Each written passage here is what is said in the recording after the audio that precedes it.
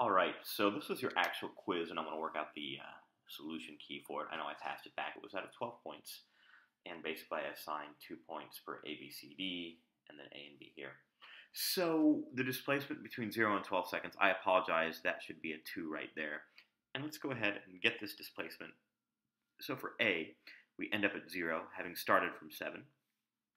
So that's negative 7 meters. The distance traveled between 0 and 12 seconds, so we travel 4 here. You know, I'm going to do this in a little bit of a different color so we can kind of see what's going on. So we travel 4 seconds. 4 meters here, not at all here. 2 meters here, 0. And then we go from 5 to 0 here, so we cover another 5 meters there. So we actually end up covering 4 plus 2 plus 5. A total of 11 meters. One thing I kind of noticed was people didn't necessarily fill in this, but it was clear from the work that you'd done that you knew what you were doing. So I was okay with people just simply writing 11 meters. Now at 4 seconds, we read the graph, and we're at 3 meters. And the displacement from 3 to 8 seconds. So at 8 seconds, we're here. At 3 seconds, we're here. So this is 5. This is 3. So not a lot to do. Basically, it's x final minus x initial, which is 5 minus 3. And we end up moving forward 2 meters. Now down here, it says we have a car that accelerates until it reaches a speed of 40 meters per second. Then it travels at constant velocity for 10 seconds after that. We don't know how far it goes and how much time it travels for. So I'll draw a little picture here. Here's our train. I'm going to make this like, I don't know why I'm going to do this like it's a kid's book. It's like a choo-choo train. I don't know why this makes me laugh. I'm picturing Bart, but like some kind of Hogwarts Express underneath it.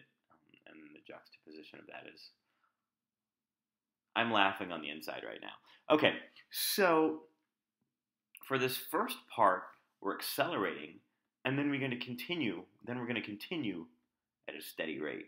Okay, so for the first part of this, which I'll number 1, we're going at a rate from 0 to a faster speed, so we are clearly accelerating. And then in the second part, we're going to continue at steady velocity or constant velocity. So with that in mind, let's do the first part to get, again, we want to know the total it goes and the total time it travels for. I need to split this into 2 pieces and solve all of this first, and only then can I put it together at the end to do parts A and B. So x, v, v naught, x naught, a, t. Let's just write down the values that we have. Well, we'll start at 0 meters. Our acceleration is 4 meters per second squared. We have no idea how much time that takes.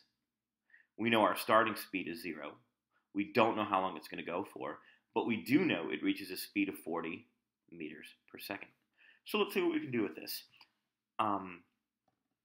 First, I'd like to get a time. So v equals at plus v naught. That's the easiest way to get time. So 40 equals 4 times my unknown t plus 0.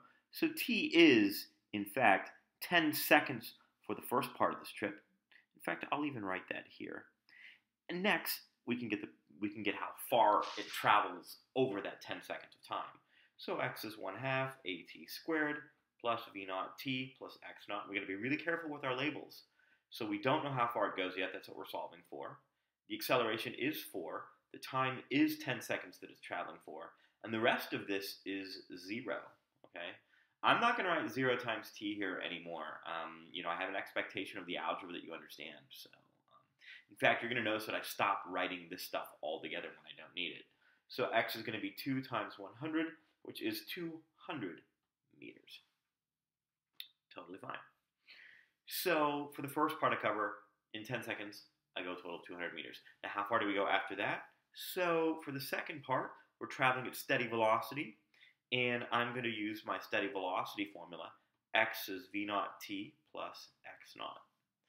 And that's going to be 40 times 10 plus x naught, which is this 200 here. So I cover a total of 600 meters. So that, in fact, is the answer to part A. Part B, we travel 10 seconds plus another 10 seconds at the end for a total of 20 seconds. Right there, this is the answer to part B. So that's it for the real quiz, and I'm going to go ahead and post this online right now.